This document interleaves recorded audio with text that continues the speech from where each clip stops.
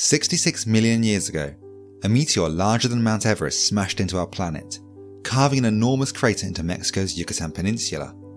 Forests burned for thousands of miles, earthquakes rippled across the Earth's crust, and tsunamis drowned the coasts. Then dust clouds covered the sun, leaving our planet cold and barren. Life on Earth would never be the same again. It wasn't just the dinosaurs that got murked by the meteor. The aftermath devastated sea life, ended the pterosaurs, and killed off pretty much anything larger than a medium-sized dog. Except me. Oh right, yeah, except crocodiles. The best place to be when the meteor hit was here, on the complete opposite side of the Earth. Stands to reason, right? While no one is safe when the plants stop photosynthesizing, the closer you were to the impact site, the closer you were to the fire, dust, and devastation. But, a few months ago, researchers studying a group of animals currently living in Central and North America worked out that they have been there the whole time. They evolved long before the end of the Cretaceous period, which means they were living in and around the region the meteor hit, when the meteor hit it. These are the only ground zero survivors known to science. So who were they? And how did they ride out this extinction event in style from the edges of a blast zone? Well, the first question at least has an easy answer. It's a family called Xantusiidae, commonly known as night lizards. To me, that name conjures up something sleek, black and dangerous. But this 34-strong group of skink-related reptiles is pretty plain, and they're only a threat if you're a termite or scorpion. Half the night lizards aren't even nocturnal. They got this name because they're so good at avoiding attention, people assumed they only came out at night. In fact, they simply hate leaving the house, occupying rocky crevices or rotten logs, with some spending their entire lives under one single patch of cover. By studying the genetics and morphology of living night lizards, and looking back at the fossil record, scientists figured out they have their origins in the mid-Cretaceous, and that they had already split into two lineages at this point.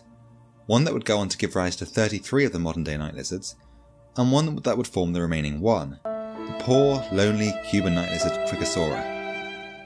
Both groups, wait, is it right to call the Cuban night lizard a group? Anyway, both made it through unscathed. And this is odd because while night lizards have some traits that would have made them good survival machines, in many ways they're the complete opposite of what we'd expect. In the plus column they have slow metabolisms, meaning they can go long periods without a meal. This would obviously be helpful when food became harder to find, and it's a feature shared by many other famous survivors like crocodiles and turtles. They're also very small, like the mammals and birds that won big once the dinosaurs cashed in their chips. The smallest night lizards are 4 centimeters long, and even the larger Channel Island species that have experienced island gigantism are no more than 10 centimeters. Being small is a good thing during an extinction event, because it means you use fewer resources, have higher population sizes, and can usually reproduce quickly and in large numbers. Whereas our selection, investing a lot of resources into a low number of offspring, can work well when conditions are stable, it's a bad bet during disasters. When even the best prepared child may not have much hope of survival, it's better to play the numbers game. Here's the thing though, night lizards don't follow the trend. They have just 1 or 2 young at a time, and that seems to have been pretty consistent throughout their entire history.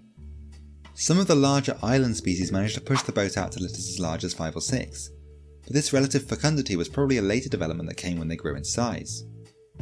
Interestingly, while Cuban night lizards lay eggs like most reptiles, all the rest give birth to live young.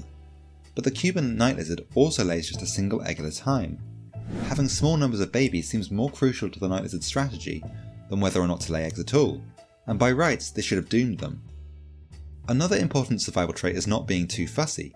Specialists that need very specific conditions or food sources do poorly during times of crisis. It's the generalists that can live anywhere and eat anything that cling on through extinctions. But the night lizards are microhabitat specialists. Some only live in yucca or agave plants, others in the crevices formed by exfoliating granite, and others demand decaying logs in a wet and wooded environment. This is why their modern distribution is so scattered and disjointed. Perhaps 65 million years ago the night lizards were less picky, but the scientists who wrote this paper think they still would have had very narrow ranges, and having a large geographic range is one of the best buffers against going extinct that an animal can have. So what's going on here? The night lizards survived the mass extinction despite only living in small patches of the worst affected regions, and only having 1 or 2 offspring at a time. Did they just get lucky? Are we lacking some important context about the traits that make animals better at surviving extinctions? Are they just meteor-proof? Or could there be some other explanation? I think we need to take a closer look at these secretive reptiles and figure out exactly what they are hiding.